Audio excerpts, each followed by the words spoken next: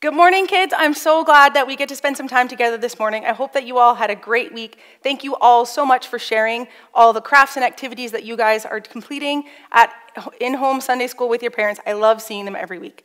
Last week, we had talked about a special job that Jesus gave to his disciples as well as to all Christians anywhere, everywhere in the world. We are to go and make disciples and share the gospel message with those who have not heard it. And this can be a pretty big and scary job. And in this week's lesson, we're going to learn about someone special that God sent to us and to his disciples to help us do this big job that he has called us to do. This week's big idea is the Holy Spirit is God in us. So I brought something along with me to help you, to show you a little bit about what I mean when I say that the Holy Spirit is being God in us. So here I have this beach ball. It's deflated. There's no air in it. It's not really fun. It just kind of doesn't really do anything. I can't bounce it off the wall. It just hits the floor. But if I inflate the beach ball,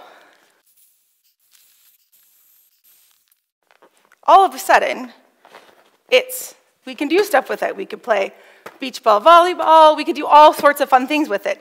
The beach ball can't actually be used for its best purpose until the air is blown into it. And that's like us with the Holy Spirit. Just like inflating this beach ball, God's Spirit blows us up to give us purpose and to guide us. And we need the Holy Spirit in our lives. Not only does he do that, but he also helps us every day. So we're going to watch our video for the week and see what the Bible tells us in the book of Acts about the Holy Spirit coming to the disciples.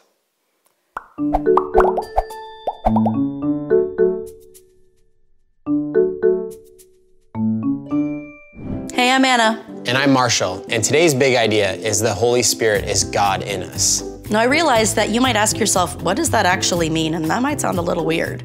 But what it means for us as Christ followers is that God is always with us, and that's actually really cool. Totally. So before we give too much away, let's watch this God story.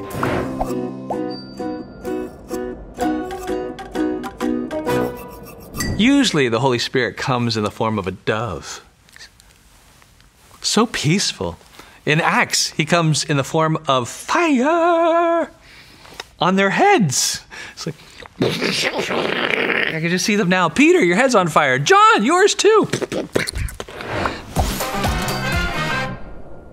Hi friends, I'm Bruxy, and I've got a story to tell. I was once walking down the street in downtown Ottawa when I saw a bunch of guys picking on this one young woman. She was being bullied, she was being hurt. And before I knew it, my body was running toward to help. I didn't even have to think a thought. I was just reacting. Something inside me was leading toward the problem, and I was able to help her. And I remember thinking about that. It wasn't even a choice I made. It was like I was being led to love by moving toward the person who was in pain. I think that might be a little bit like what the Holy Spirit does when the Holy Spirit leads us. Sometimes the Holy Spirit, that is, the Spirit that brings us the mind of Christ, the person of Jesus into our lives, will teach us how to be Jesus' disciples. Sometimes by leading us along, giving us thoughts that we didn't even think we had. And other times, we won't have that experience. Many of us will just have days where we need to read the Bible, learn the teachings of Jesus, and think about it. Think about how we're going to apply it to our lives. But that can also be the Holy Spirit leading us, because the Holy Spirit inspired the Bible and can speak to us through the Bible. And all of this leads me to today's big idea. The Holy Spirit is God in us.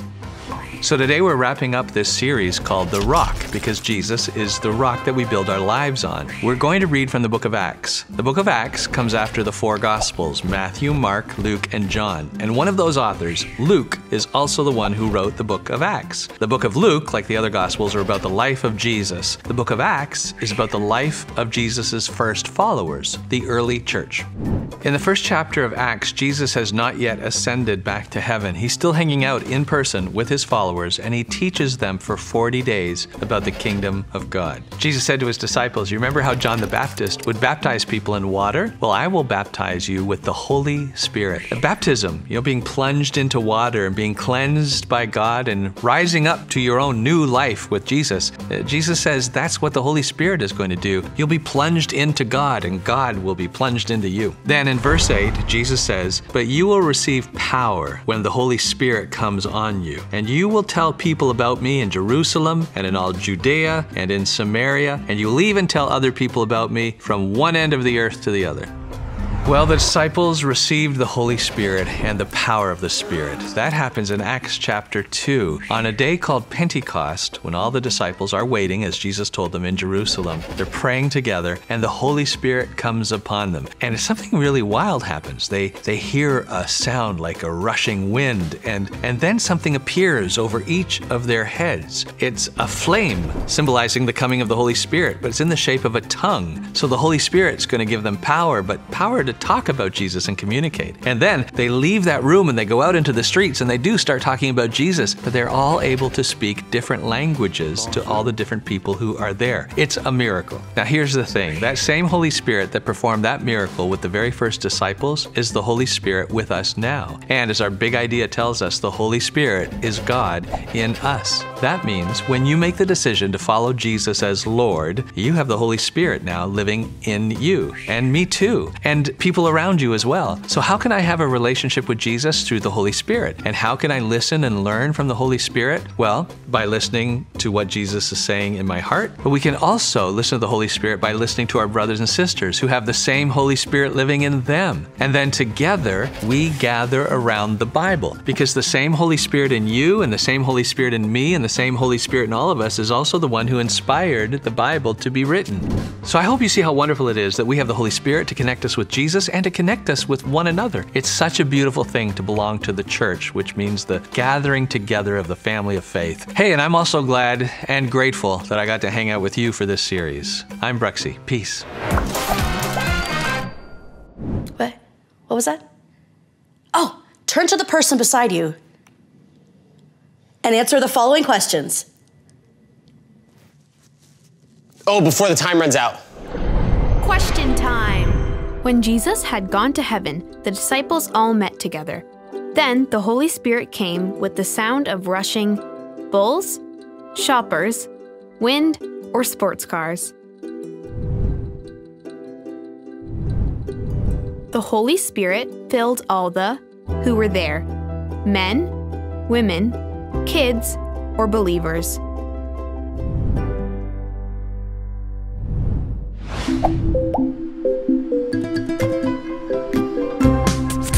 Game time! Goliath. Can you say the key verse before the battle is over? Get ready! 3, 2, 1, go!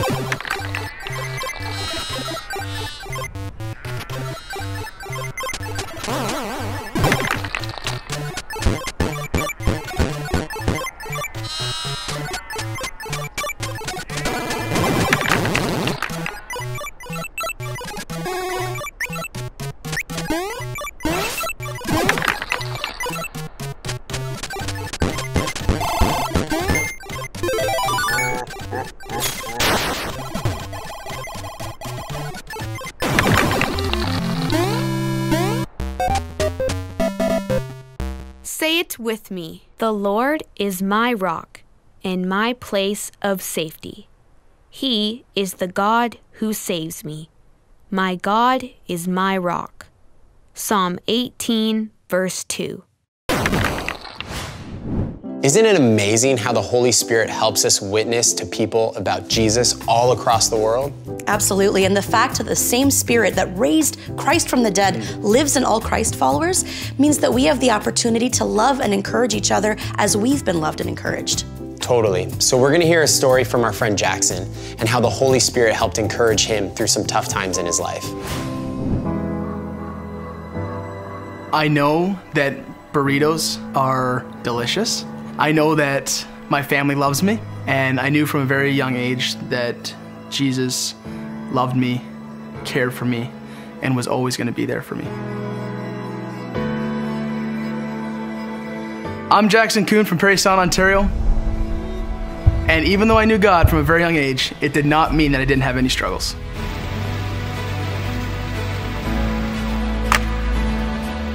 I grew up playing hockey. I started when I was 3 years old.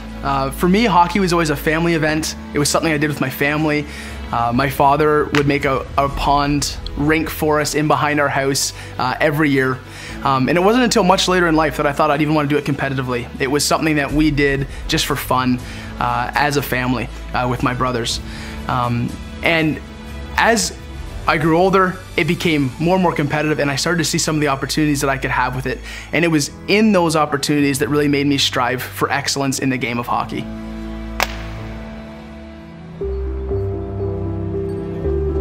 One really challenging thing that happened to me when I was younger was when I was 9.5, my father passed away in a tragic accident.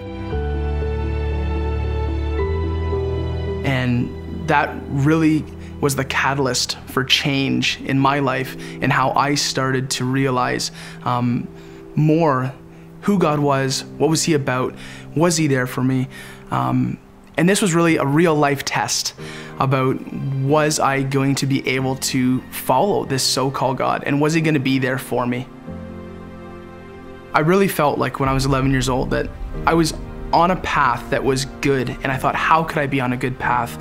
And some of those examples would be my older brother being so strong and so willing to lead me and still be there for me. And he was such a good kid, and I thought, wow, how is he like that? And if he wasn't a good kid, surely I wasn't gonna be good, because I was following him so closely. We had so many men from the community pour into my life, and I thought, man, there's no way they would do that on their own time if they weren't inspired by God, because God knew that I needed that in those moments. So I came to this point where I knew that God was real, and I had felt Him and I've experienced Him, and the Holy Spirit was clearly alive in me. And I got to this point through just so many people telling me, there's something special about you, you're so much fun, like, you know, you're so mature for your age. And I thought, no one taught me this. It had to be God. And I realized at that moment, just right around 13 years old, that God was enough, that He would take care of me through any valley. And He is there in the mountaintops, but it seems to be in those valleys that we need Him most, and we look for Him. And I had felt that I had hit the lowest valley of any secular point. Dying is the end. There's no good there. And God created something beautiful out of it.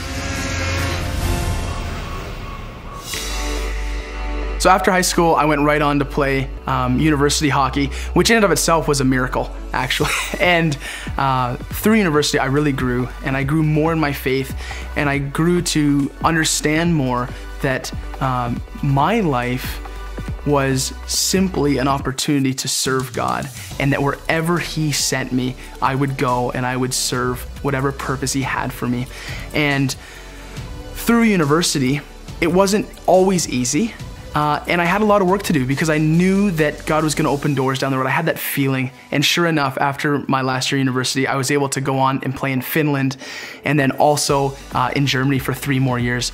And in that time, I was able to be salt and light in those places. And I knew that even though those places weren't always going to be places where God was talked about, but I knew that the Holy Spirit working through me could be a light and a salt to some of those guys. And some of those guys I still talk to today, and I know that I inspire them day in and day out. Today, I'm back in Parry Sound, married with 1 baby boy. His name is Michael. I currently teach in Wissahickon First Nation, grades 6, 7, and 8. And I know that in my life with Christ, in my walk still, that I have a lot to learn. And I still know that God's gonna teach me more and more about how He's enough. And I hope that inspires you.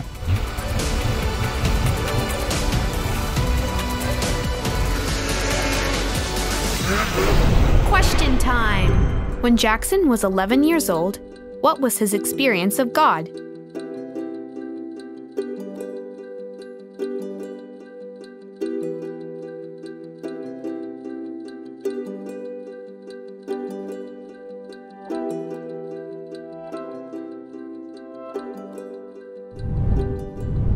How do you know that God is with you?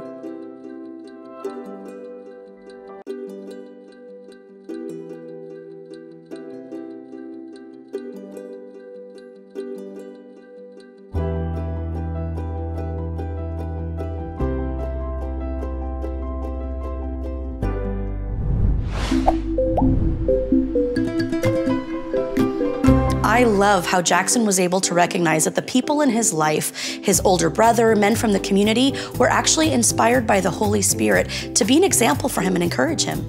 And the fact that at such a young age, he understood that God is enough just shows that the Holy Spirit was working in him.